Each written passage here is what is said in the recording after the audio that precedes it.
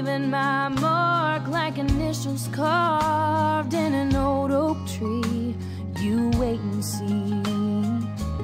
Maybe I'll write like Twain wrote. Maybe I'll paint like Van Gogh. Cure the common cold. I don't know, but I'm ready to start, 'cause I know in my heart I wanna do something that matters, say something different, something that sets the whole world on its ears.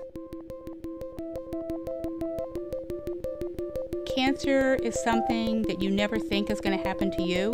You always hear about it, and it's always someone's sister or mother or daughter, but you never think it's going to happen to you, and when it does, you think that it's the end of the world.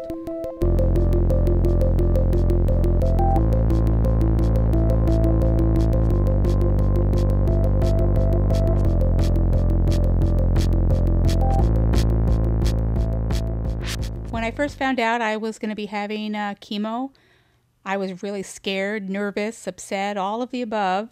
And they told me about the side effects that I could encounter. Basically, you have to just wait and see how chemo affects you. One of the side effects they told me for sure I would experience would be hair loss. I've had long hair way down past my shoulders for years. I decided to be proactive, and I decided to get my hair cut to a shorter length before I actually lost it. It takes you real quick to realize that hair is just hair, and eventually it's going to come back when this is all done.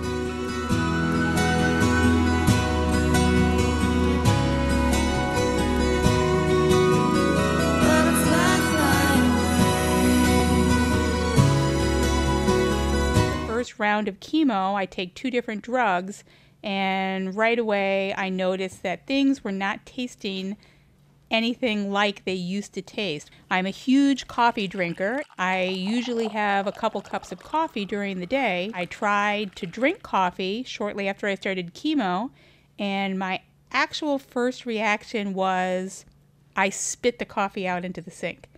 I developed a theory. Of course, it's my own theory, and I called it the window of taste is opening.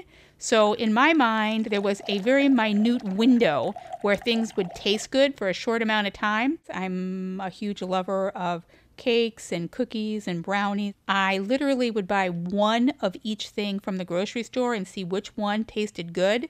Apples tasted really good. Strawberries weren't too bad. Broccoli, I'm usually a broccoli fan. The smell of that cooking broccoli I did not like. But like windows that open, they always have to close. And within probably 48 hours, the window would close and that item that tasted good previously wouldn't taste good anymore.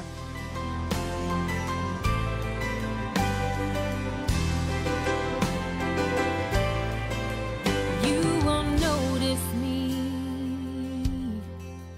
I'll believe Without the support from my family, my friends at school, the students at school, acquaintances from other places, I don't know how I could make it through this. The most amazing gifts I've received are blankets that were made for me. One is a pink breast cancer polar fleece blanket, and I sit underneath that blanket every single day.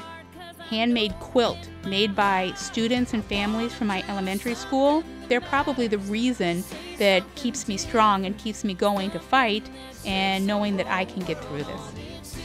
If I can fight this disease, everyone else can. When this is over and I can look back and my hair has grown back, I'm going to realize that having cancer actually makes you a stronger person. It puts your priorities exactly into the place it should be. What's important are your family, your friends, and living the best life that you can, and everything else isn't even important. Yes, there are days you feel sorry for yourself, and I do too, but you try to put those days behind you as quickly as possible and get on with the task at hand, which is fighting this disease so I can live the rest of my life exactly how I want to. Maybe I'll compose symphonies.